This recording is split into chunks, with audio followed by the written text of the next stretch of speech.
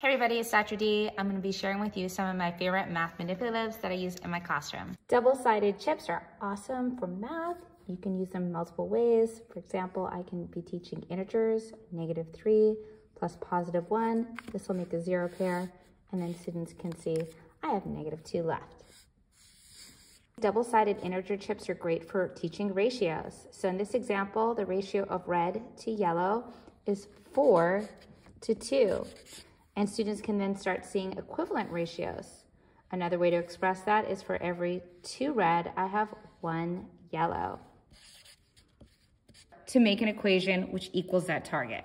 So in this example, I could just do 9/3, which we all know 9/3 equals 3, and 10/5, which equals 2.